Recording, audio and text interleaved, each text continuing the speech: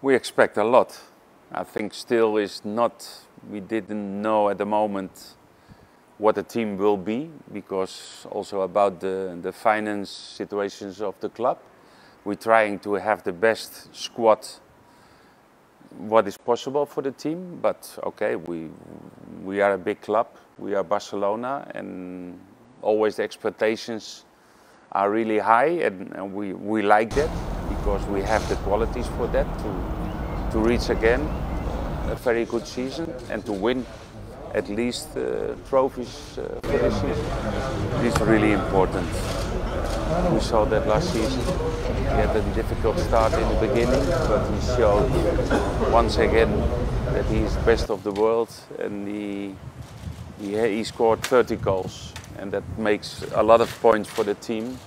It demonstrated in the Copa America finally with his national team Argentina, and let's hope that we can have the agreement for more years that we will see, and also the people in the stadium. We expect them once again that they can admire our best player of the world.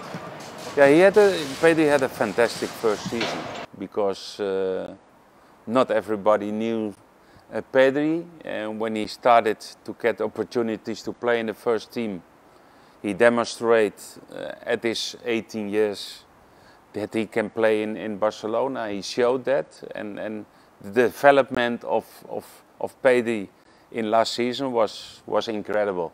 Yeah, the new signings are first in the defense, Eric Garcia, and the second is Memphis Depay. I know him from the national Dutch team, and the other front players is Agüero, Kun Agüero. And to make the difference in front with Messi, with Depay, let's hope with Ansu Fati, he will come back. We have Griezmann, we have Braithwaite, we have more players in front, we have good competitions. Also in that kind of positions.